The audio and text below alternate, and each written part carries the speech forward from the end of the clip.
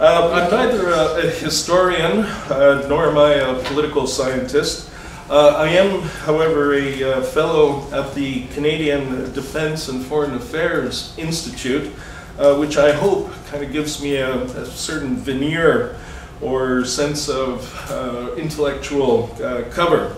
My remarks will be personal and certainly from the perspective of a practitioner, both as a soldier who literally served in the trenches, and later as a diplomat whose weapon became a pen.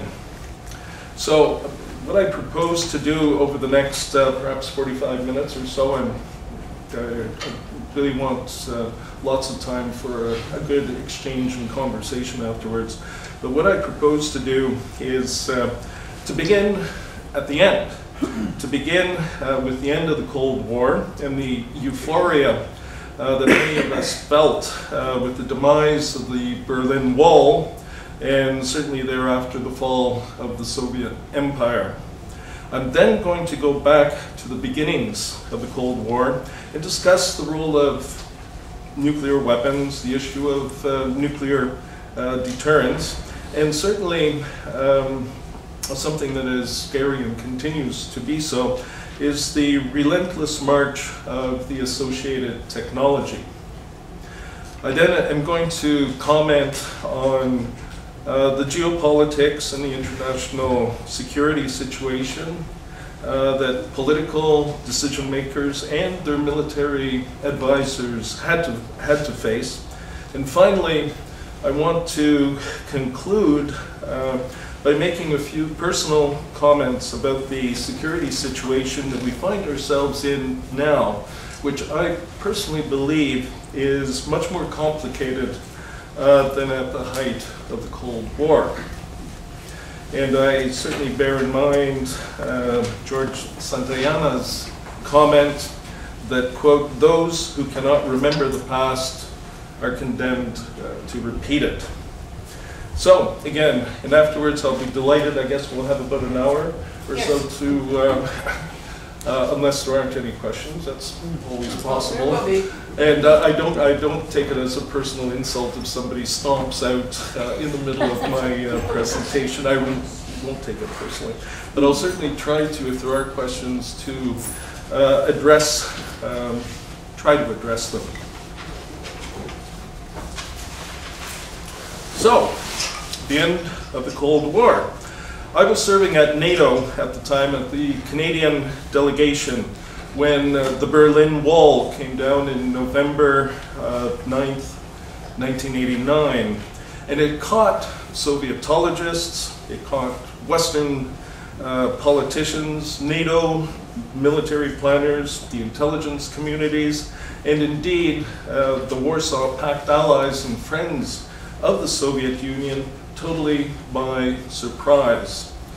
I then went off to Hanoi and kind of commiserated with my Vietnamese colleagues and kind of said, hey, you guys didn't see the fall of the Soviet Union coming. If it makes you feel any better, either did we.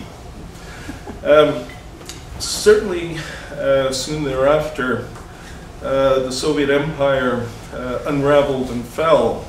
At NATO, after a tough slog of some 40 years of often nasty confrontation, there was truly a sense of euphoria. It was like, hey, we won the Cold War.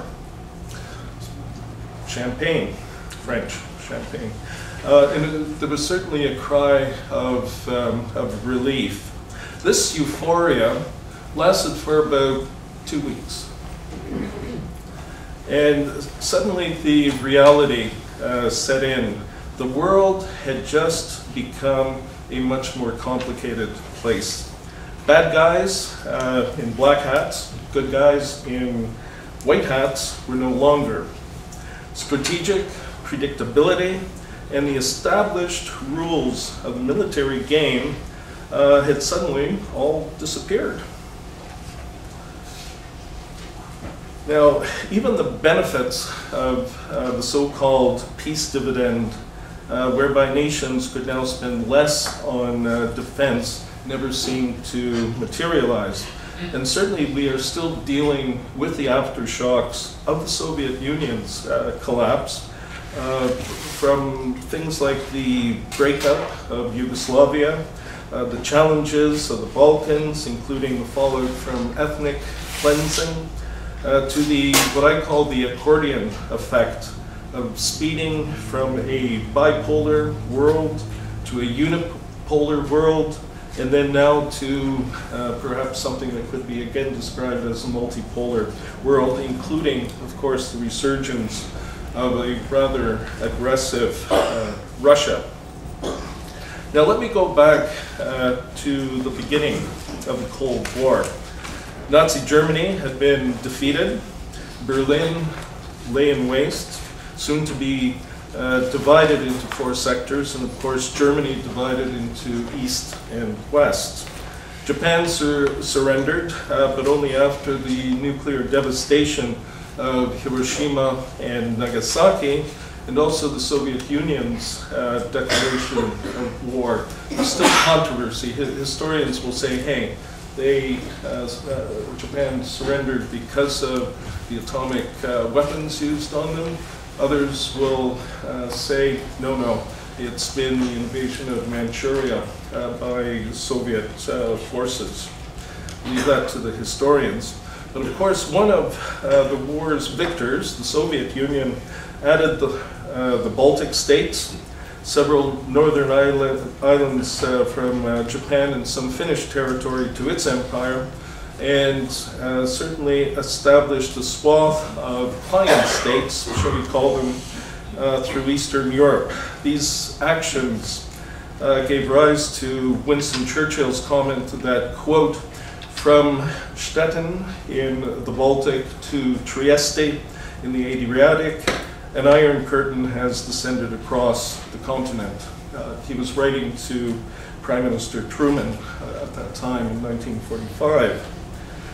When Igor Guzenko, the cipher clerk of the Soviet embassy in Ottawa, defected after some comedy of error, actually, on September the 5th, 1945, the documents he took with him revealed Stalin's efforts to steal US nuclear weapon secrets. They also revealed the existence of an extensive Soviet spy network in North America. But it was George F. Kennan, a minister and then later he became ambassador at the US Embassy in Moscow, who wrote the famous, quote, the long telegram, February 22nd, 1946.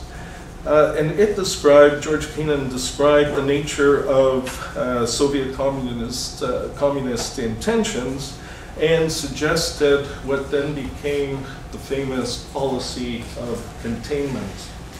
And not much later after that, he actually wrote an article in Foreign Affairs, used the authorship of X to provide a more public statement with respect to, again, the nature of the Soviet Union. And remember, at that time, Stalin was still there, and the Gulag Archipelago was working really, really well.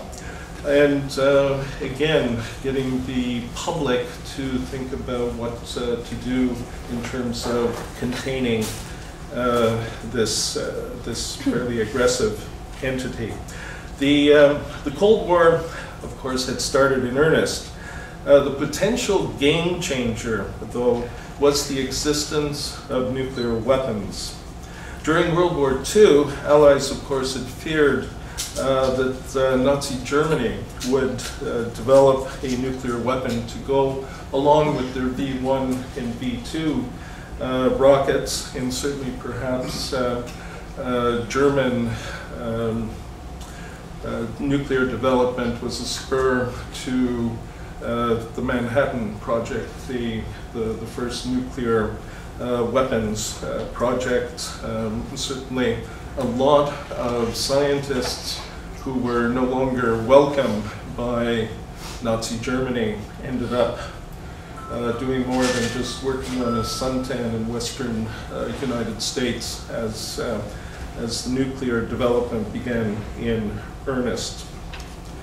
Now, as an artillery officer, and ultimately posted to West Germany, but doing a few things before that, I was certainly taught how to kill Warsaw Pact forces in quite a few different ways, including laying down artillery fire, bombs, rockets, napalm, all on the enemy as they were theoretically invading us.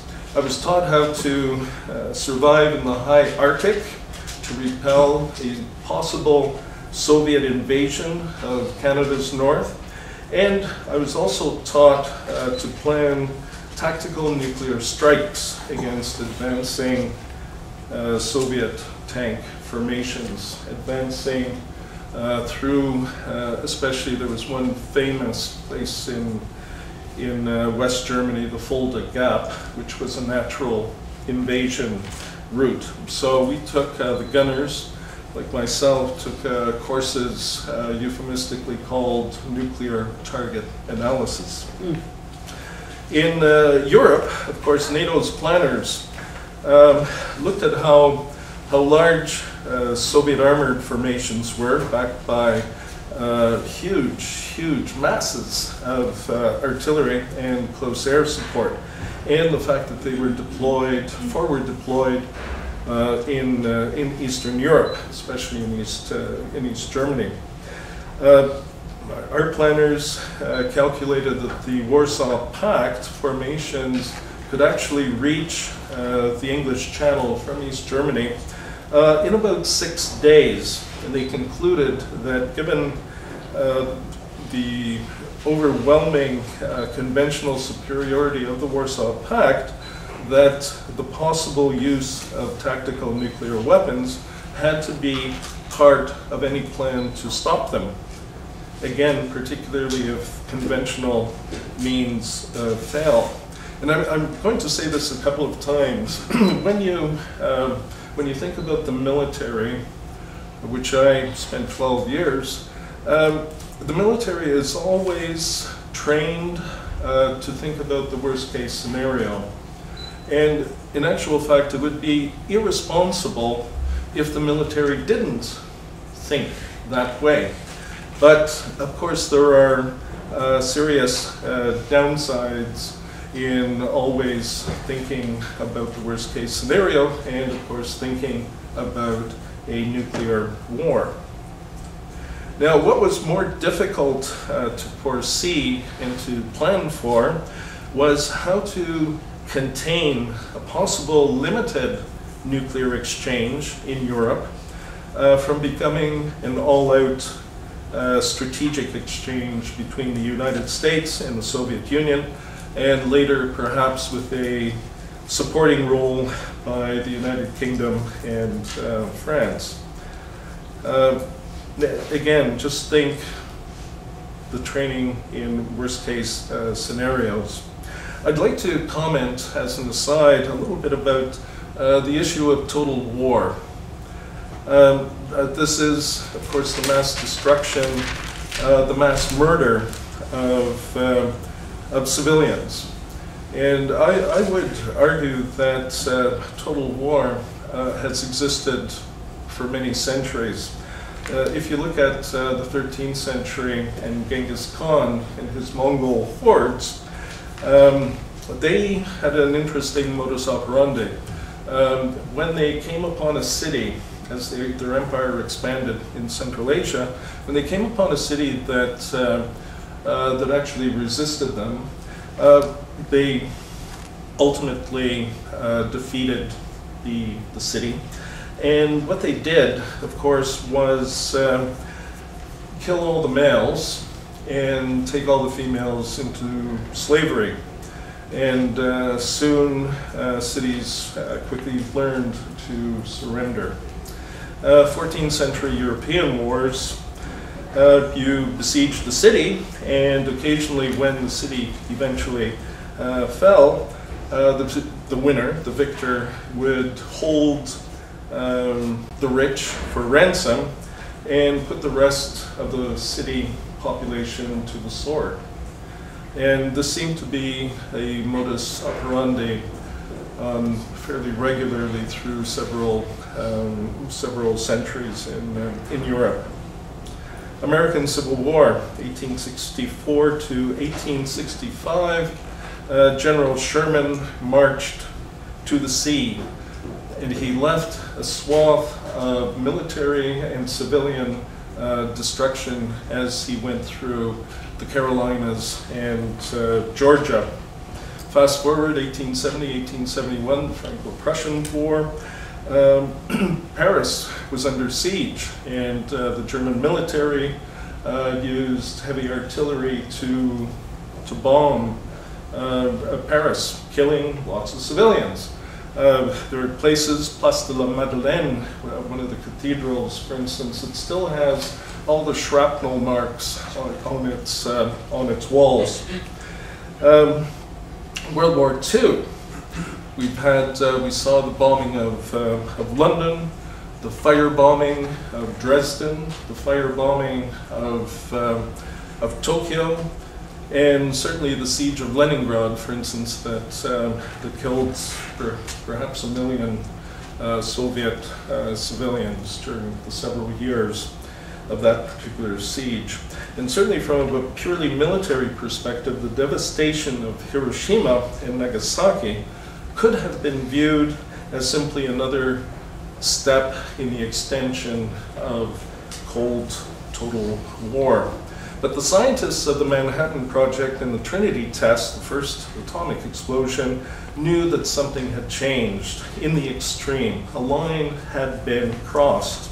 Nuclear strategists, of course, were to spend years arguing about the strategic benefits of counterforce, i.e. targeting military assets, versus counter-value, a euphemism for targeting cities and holding large civilian populations hostage.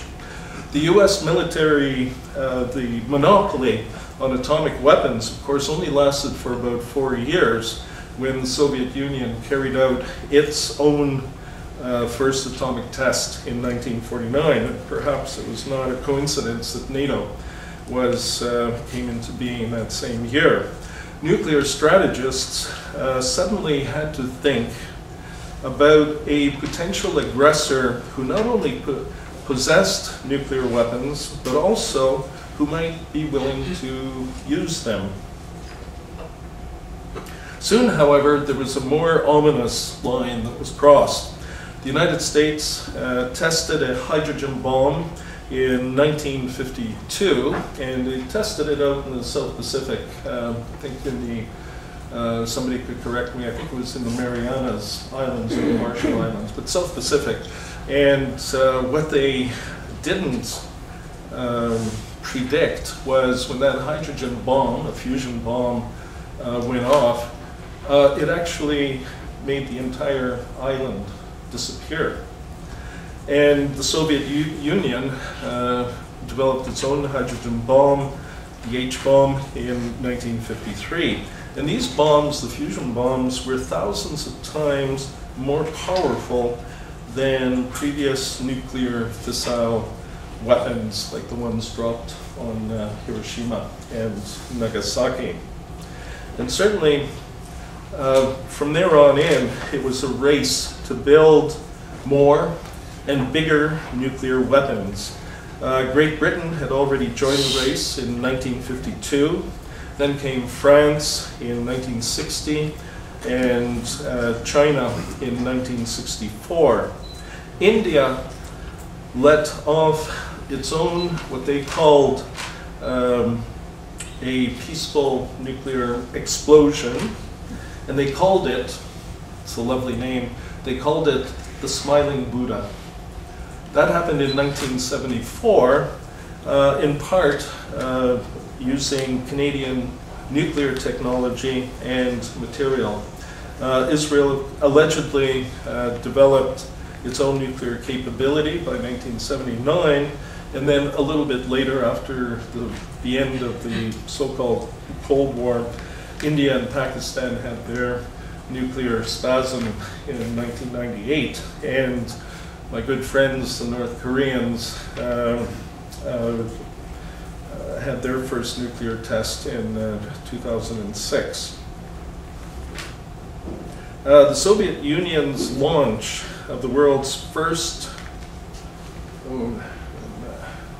there's the Indian smiling Buddha. Certainly this is what seemed to be happening, and you're going to have a separate lecture on nuclear non-proliferation, but I'll come back to it a little bit later on. The Soviet Union's launch of the first satellites, Sputnik 1 in 1957, certainly was a cause of concern to the West, because the same technology that put satellites into orbit is used to develop intercontinental ballistic missiles in terms of their trajectories, targeting, etc. And just as an aside, the idea of an arms race, of course, you will know, it's not new.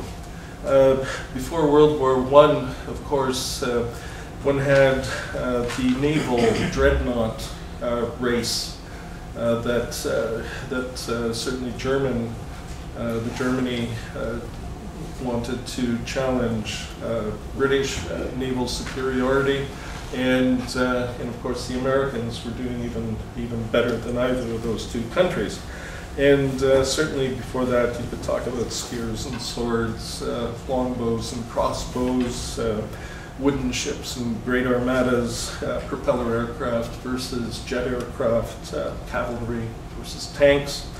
And indeed, my own gunner training called for improved artillery that was more mobile, fired bigger rounds more quickly, more accurately, and at longer distances. And this kind of technical race goes on, and I'll come back to it in a few minutes. I'd like to now talk a little bit about nuclear deterrence.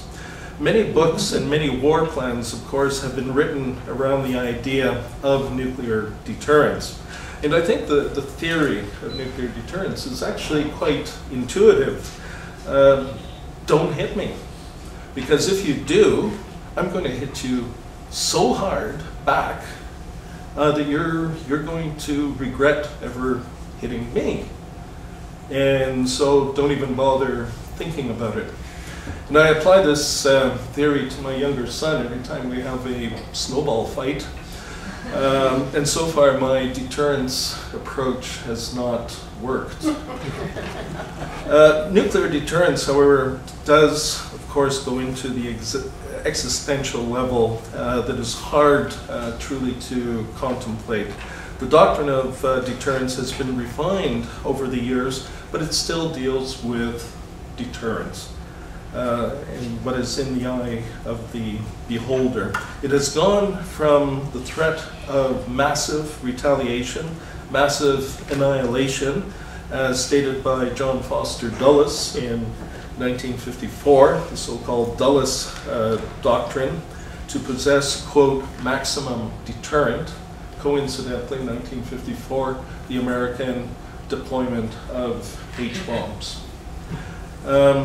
To a no cities doctrine that was espoused by Robert McNamara of Cuban Missile Crisis fame and then of Vietnam fame. The no cities doctrine was, he expounded on it in 1962, whereby nuclear strikes would target only military targets and maybe those unfortunate civilians who happen to be living around that area. Bernard Brodie, one of the fathers of nuclear strategy, put it thusly in 1965, quote, "Deterrence now means something as a strategic policy only when we are fairly confident that the retaliatory instrument upon which it relies will not be called upon to function at all. In short, we expect the system to be always ready to spring while going permanently unused. Surely there is something almost unreal about this. This is in Strategy in the Missile Age. Brodie, of course, was quite prescient. In 1946, he had noted that, quote, "Thus far, the chief purpose of a military establishment has been to win wars. From now on, its chief purpose must be to avert them." And George Kennan commented 35 years later, and he said, quote, "The nuclear bomb is the most useless weapon ever invented. It can be employed to no rational purpose. It is not even an effective defense against itself." Now, variations, of course, of nuclear deterrence have also evolved, perhaps the most important of which was extended deterrence, whereby, for example, the United States may use nuclear weapons in defense of not only NATO allies, but also other potentially vulnerable allies, such as, for instance, South Korea or Japan. And by the way, part of the students' official reading has been David Krieger's 10 serious flaws in nuclear deterrence theory. Interestingly, I found that the 10 flaws that he raises are the very issues that nuclear strategists and military planners have long identified, have seriously debated, and continue to do so. There is another, I found, more helpful and thoughtful paper entitled "Delegitimizing Nuclear Weapons," examining the validity of nuclear deterrence, that was produced in 2010 by the James Martin Center for Non-Proliferation Studies, part of the Monterey Institute of International Studies. It's worthwhile, and I'll be happy to talk more about it. Is that the thing you gave me to hand out to the students? Yeah, and I had forgotten to. We can add that. Yeah, I blew it. I'll post that sometime. Oh, okay, great. And the doctrine, of course, of nuclear deterrence also depends upon a scenario that enough nuclear forces will survive even a preemptive nuclear strike against them. And hence the development of what is called the triad of weapon systems. Now, the march of technology and the nuclear triad. The first nuclear delivery vehicles were aircraft. Strategic bombers could carry a large nuclear payload, be directed to changing targets, and if the crisis passed, they could be recalled before they delivered their nuclear strike. Except, of course, the one in Dr. Strangelove, the bomber that caused totally annihilation of the world. Smaller aircraft could deliver tactical strikes in more limited theaters of war, but on the other hand, strategic bombers and tactical strike aircraft are always vulnerable to interception, either by other aircraft or by air defense systems.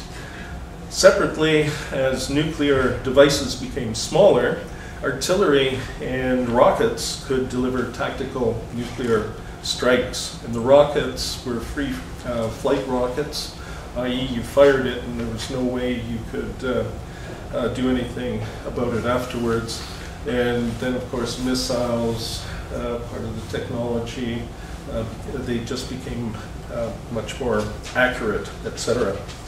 ICBMs, of course, intercontinental ballistic missiles, were developed to strike strategic targets thousands of miles away, but they were also and continue to be vulnerable because they're housed in static and easily targeted locations. nuclear planners, of course, had now to deal with the problem of use them or lose them in the case of a possible preemptive nuclear strike.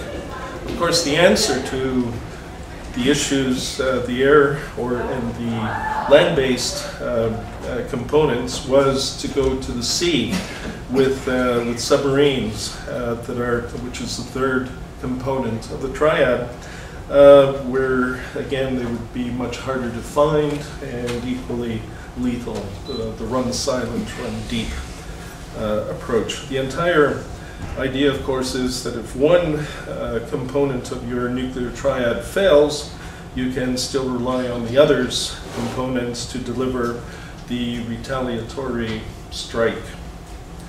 Now, technology marched on. Both the nuclear warheads themselves and the means of delivery have undergone decades of technical refinement. So nuclear explosive devices, for instance, have become smaller and more lethal, and of course more of them could fit into the nose cone of, for instance, an ICBM.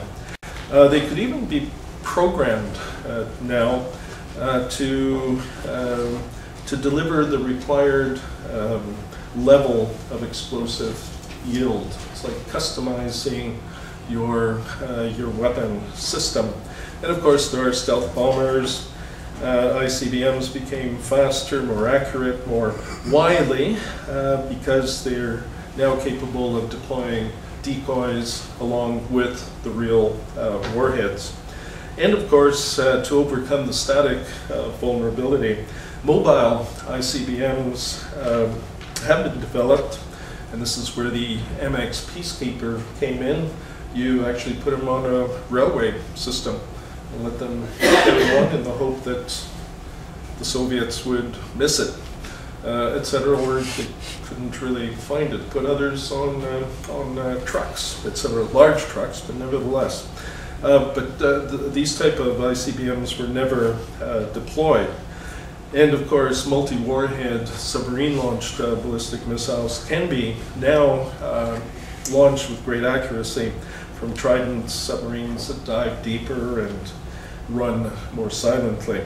The march of technology has also meant better and less vulnerable communication systems, better national technical means, including satellite systems and a global system to detect underground nuclear explosions and truly keep an eye on an enemy, on the enemy's nuclear forces, and to ensure that nuclear arms control agreements are not broken. The nuclear explosive devices themselves, of course, have become more impervious to accidental explosion. And certainly there has been a lot of talk, including in the Senate, the Canadian Senate, just about 6 months ago, about the development of ballistic missile defenses. It's something that, of course, Ronald Reagan Strategic Defense Reviews, the Strategic Defense Initiative, Star Wars, initiated to a certain extent, but the ideas and the technical discussions actually started in at least as early as the mid-60s. And of course, there's still considerable distrust and questions about technical capacity of a defensive system. And to be sure, all such technical advances are designed by humans and I think therefore vulnerable to human error. I'd like to briefly talk about the geopolitics of the Cold War. One can describe the Cold War, of course, as a clash of ideologies between democratic capitalism and communist internationalism. Certainly the Cold War could be characterized as hostile relations and intense rivalry between the West and the Soviet Union. Soviet Premier Nikita Khrushchev, of course, famously said to the West, actually to the Swedes, "We will bury you." But both sides pursued this rivalry short of a real all-out war. And arguably the objective of both sides as rational players. And that's an important part, the rationality of playing nuclear weapons was to avoid a thermonuclear war and to prevent World War III. This did not mean, however, that there were no hot wars during that time and crises. And of course, an example is the Korean War, 1950 to 53, which is still not over. There's been no peace treaty. It's just an armistice that's in place. Of course, next week you're going to discuss the Cuban Missile Crisis of 1962. NATO political decision makers and military planners, of course, saw a Soviet Union that maintained hegemony over Eastern Europe, certainly by not hesitating to use military force to keep them down and keep them in. And you have to think of Germany in 1953, for instance, the Hungarian Revolution in 1956 that was also put down by Soviet tanks with the Warsaw Pact, Czechoslovakia, the Prague Spring of 1967, again put down when people started to think a little bit more about freedom. And the Soviet Union, of course, military forces went into Afghanistan in 1980, and only after many years of fighting were they forced out by the Mujahideen. And one should also remember the Berlin crisis of 1961 and the building of the Berlin Wall.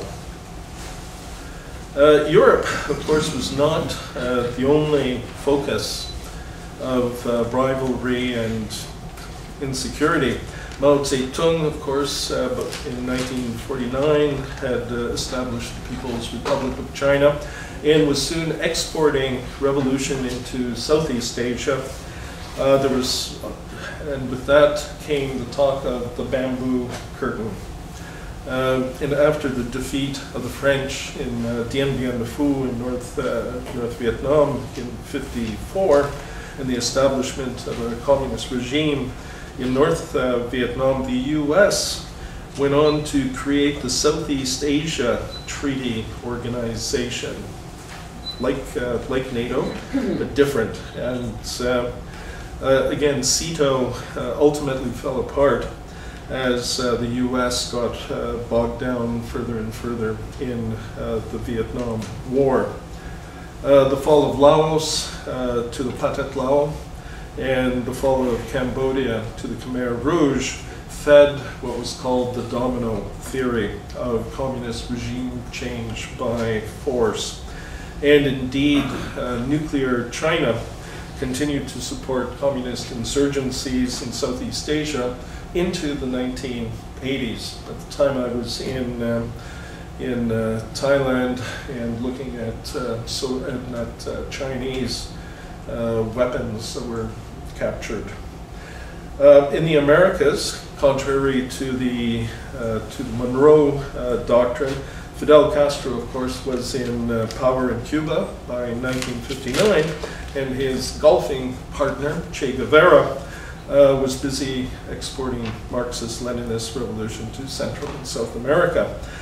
In Africa, of course, newly decolonized states were being courted by both the Soviet Union and China with mega projects like dams and railways and weapon systems. And of course, the Americans were there too, including the CIA. But it's no wonder that Western democracies, of course, were feeling a little bit pressed at the time and defensive in most parts of the world. Superiority in nuclear weapons perhaps was a bit of an insurance policy. Who knows? The historians continue to argue about that. I wanted to take a few minutes to talk a little bit about the Canadians and the Cold War in terms of nuclear technology and weapons. Canada, of course, was a willing participant in the Manhattan Project and extracted and processed uranium for use in US nuclear facilities. And this was not nuclear electrical power generation. Canada was also involved in research to produce and extract plutonium as part of that same project. Indeed, Canada continued to be a supplier of uranium for military purposes for about 2 decades after the war. And there's a lovely short brochure that's been put out by the Canadian Nuclear Safety Commission back in 2012, Canada's historical role in developing nuclear weapons. Canada, of course, signed the North American Air, and then it became Aerospace Defense Command Agreement, NORAD, in 1957. Canada was host to early warning systems of radars, both the Pine Tree line and then later the Distant Early Warning line of radars in the Canadian North to detect bombers, Soviet bombers coming over the North Pole. And from 1963 to 2006, North Bay was the site of the underground complex, as they called it. It was an alternate NORAD headquarters, actually. In 1983, Prime Minister Trudeau agreed that the US could test air-launched cruise missiles in the Canadian North. At the same time, of course, he launched his peace initiative in 1983, whereby he encouraged a strategy of suffocation against nuclear weapons, fissile material, and their testing. From about the 1960s to mid-1980, Canada also actually possessed nuclear weapons, all under the custodianship of the US, but nevertheless, nuclear weapons were deployed in Canada. These included nuclear-tipped Bomark air defense missiles, nuclear Genie rockets on CF-101 Voodoos.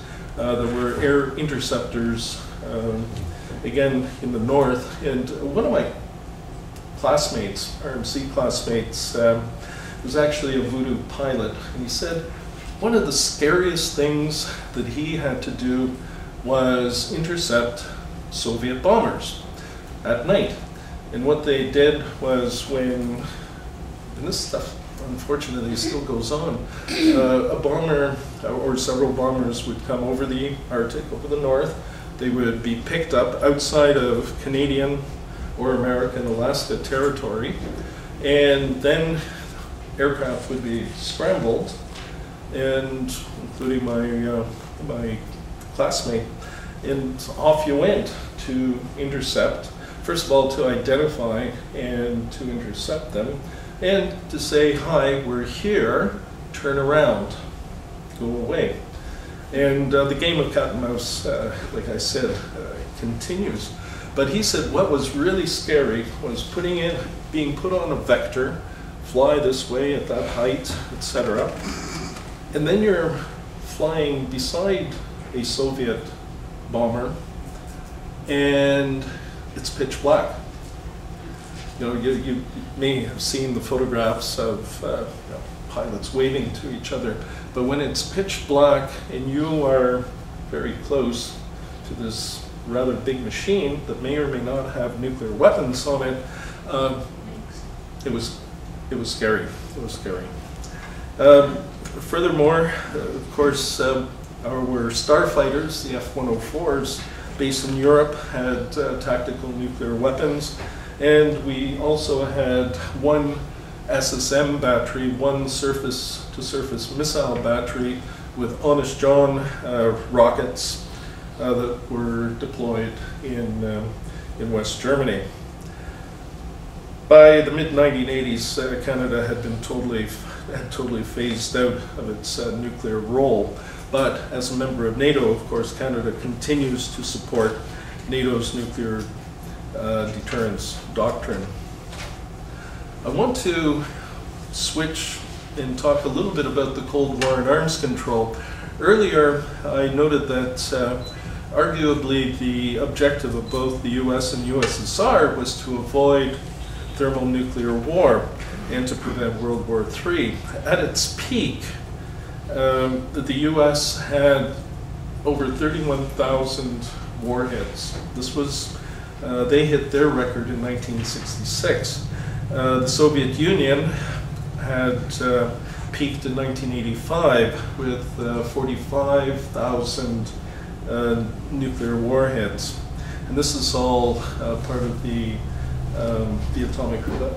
Bulletin of Atomic Scientists, which is an excellent read. Now, realizing how close they had come to a nuclear war during the Cuban Missile Crisis, the US and Soviet Union initiated a series of bilateral and multilateral arms control agreements, which contributed, albeit imperfectly, to bring better predictability and perhaps a sense of greater mutual security that up until then had been an unstable and dysfunctional relationship.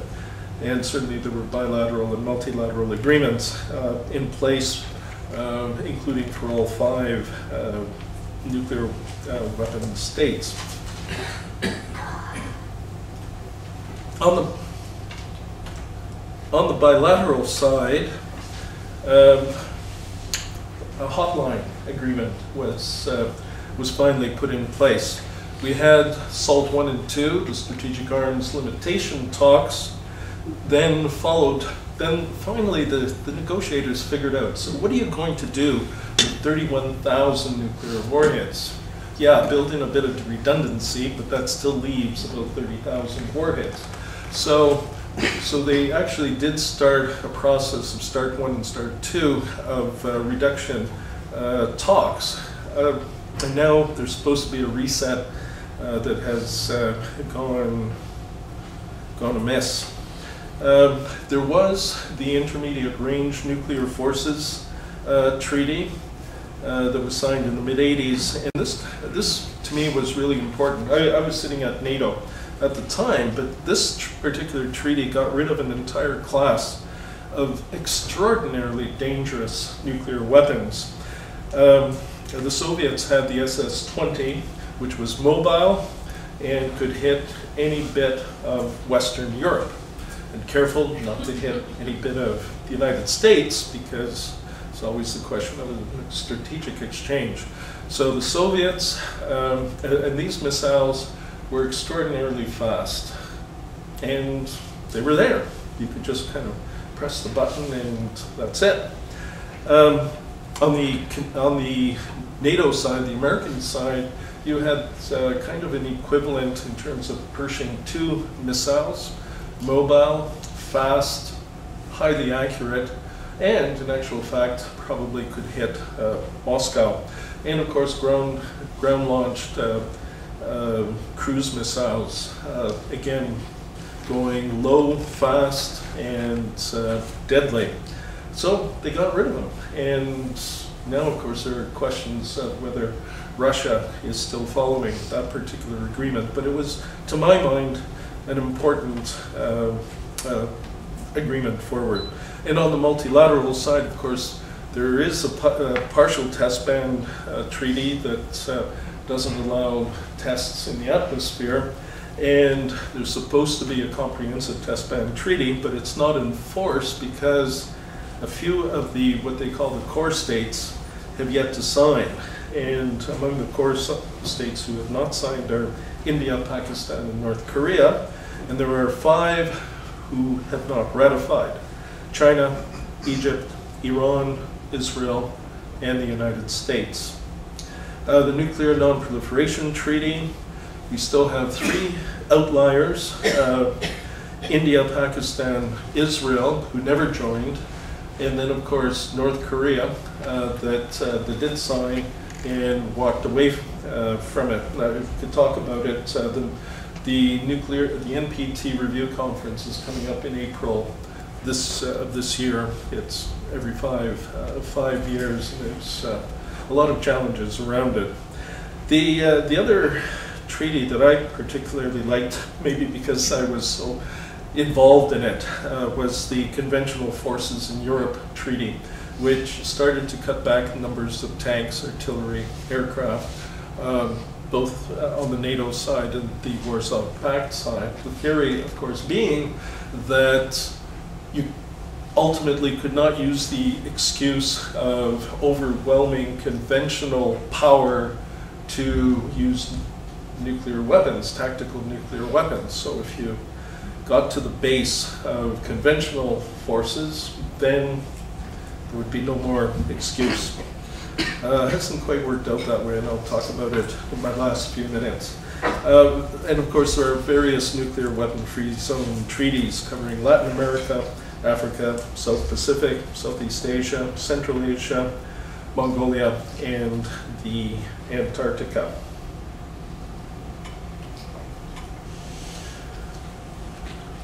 I do want to switch a little bit in my last few comments about the post-Cold War era, and please remember Santayana's comment.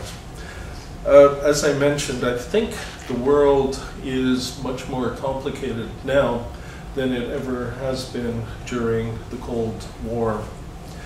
And let me just count some of the ways.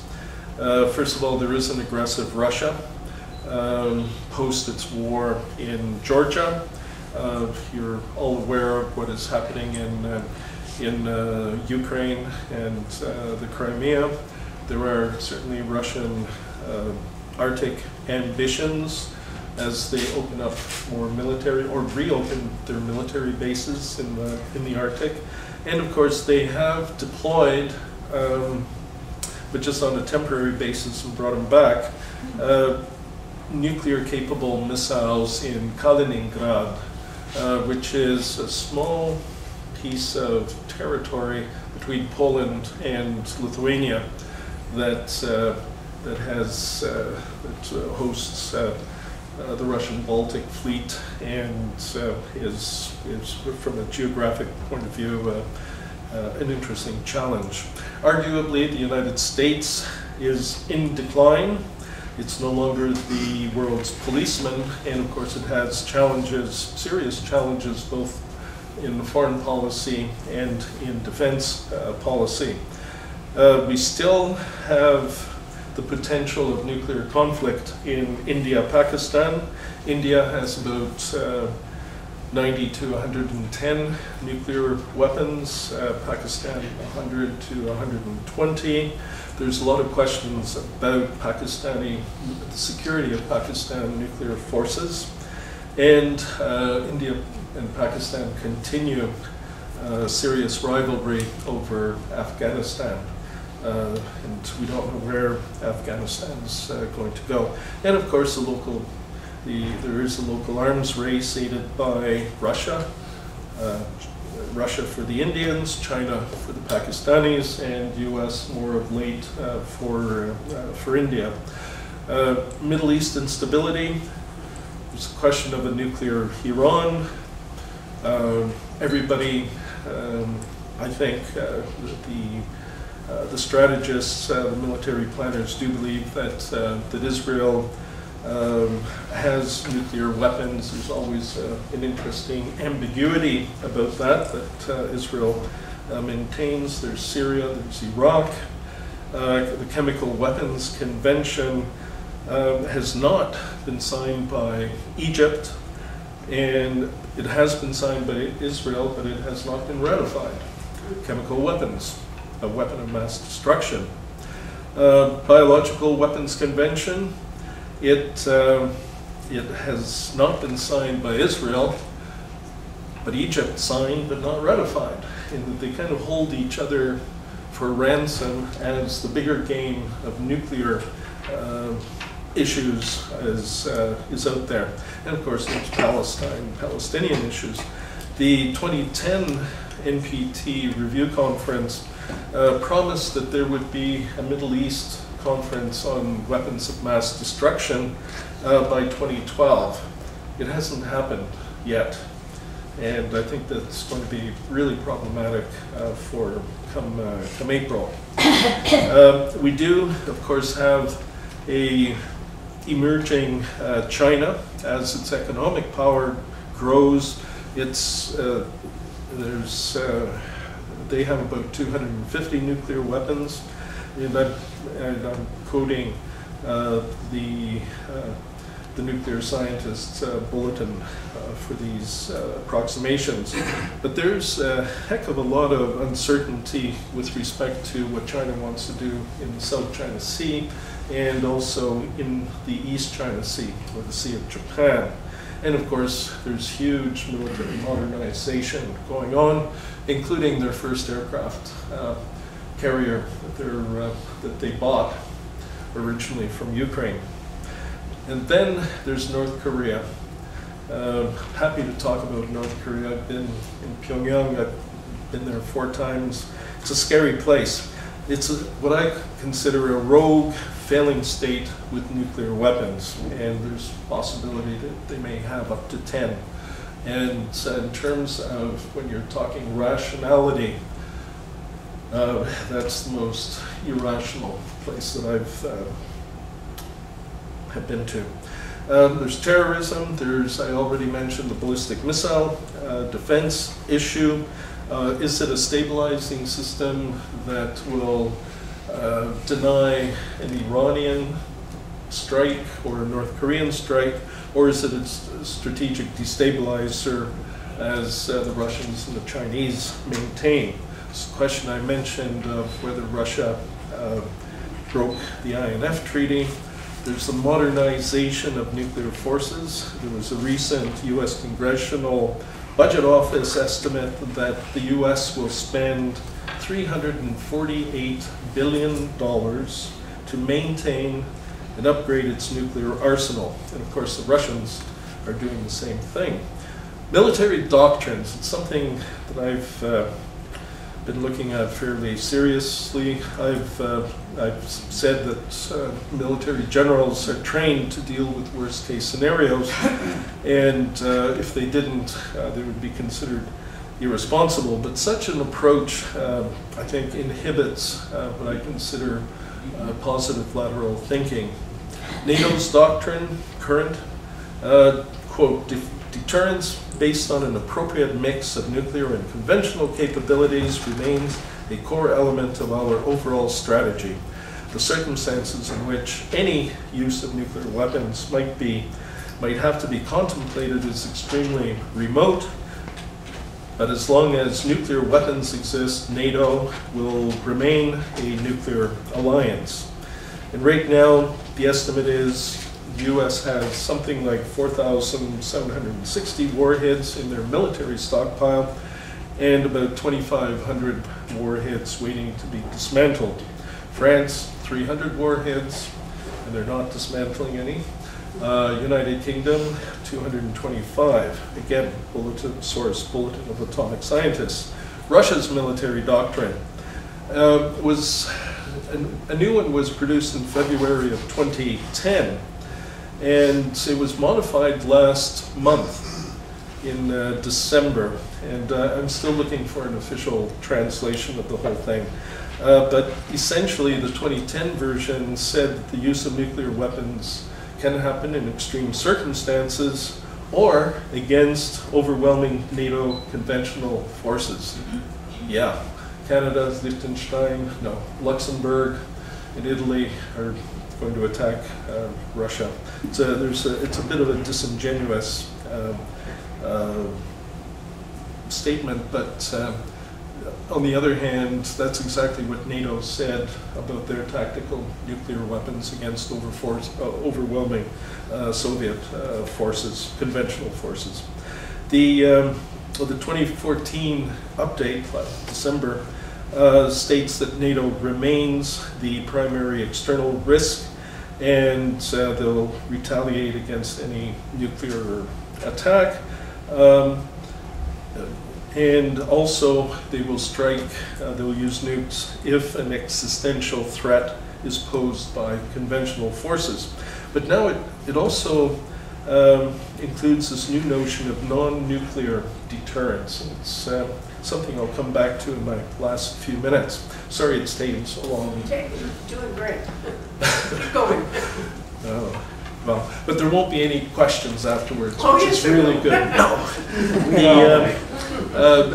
It's estimated that Russia has about 4,300 operational nuclear weapons, and that there's about 3,700 waiting to be dismantled. Chinese military doctrine. They just fairly recently actually published a public doctrine about their military kind of strategic outlook. It doesn't say anything, and it's one of the biggest sort of opaque challenges for those of us who follow security matters in Asia. But China has reiterated many times over that it would never be the first to use nuclear weapons. And of course, United Kingdom and France maintain their, quote, minimum deterrence. And there's always, in my mind, speculation like, why do you need nuclear weapons? Well, they used to be the great colonial powers, of course, and I think there's the great nationalism and perhaps nostalgia for empires lost. But they also, I think, use the possession of nuclear weapons to reinforce the fact that they are permanent members of the Security Council. So again, important element. The future of deterrence. Deterrence remains, as I mentioned before, in the eye of the beholder. But I really truly do question the military utility of nuclear weapons. I think it's marginal at best. The scary thing that is happening is that conventional arms are becoming so precise, so destructive, that they can actually replace the use of nuclear weapons. Certainly at the tactical side, many of the theoretical nuclear tactical targets now can be taken out by conventional weapons. And that was already shown by the United States bombing of Iraq, for instance, twice over, the shock and awe of conventional weapons, cruise missiles, taking out targets really, really precisely. And of course, why would you want to nuke something if you can just take it over? Anyway, so there's the destructive power of conventional weapons. And a good example recently is the testing of, quote, the massive ordnance penetrator bomb, against, which could be used against underground facilities. Iran and North Korea come to mind. But again, you don't need a nuke these days to wipe out an underground nuclear installation. And also, the first operational laser weapon has been deployed at sea off the Arabian Peninsula.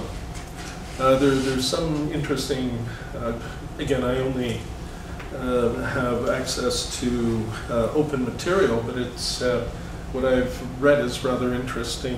You can kind of go use a dial, I suppose, on the laser system to stun people on a ship, like a pirates, for instance, off the Horn of Africa, or you can crank it up and destroy the boat. Okay, now it's just new interesting technology. There's other stuff coming. And I truly believe that in terms of future battlegrounds, it's going to be the two spaces. Cyber, it's already happening. And of course, outer space. I do believe that there is a danger of the militarization of outer space. Despite treaties in place, there is a danger. So to conclude, I haven't painted a particularly pretty picture, and even the Bulletin of Atomic Scientists have moved their doomsday clock ahead to 3 minutes to midnight. They did that last week, and they cited the unchecked climate change, global nuclear weapons modernization, and outsized nuclear arsenals for that particular change. And it's something to think about for the students, the young gang here. It's your world. It's full of, I think, security and defense challenges. Never mind the issues around climate change, environment, health, Aboriginal issues, etc. And I hope that you in the audience will get involved, even go out and vote, of course, eventually this year. But also, I hope that you are going to be as well informed of the issues as you possibly can be, because there's also a lot of disinformation, misinformation, I believe hysteria out there also, and just uninformed opinion. So again, I think you really have to take the time and think it through in terms of being informed as well as you can. I will stop there. I'm sorry that it's taken so long.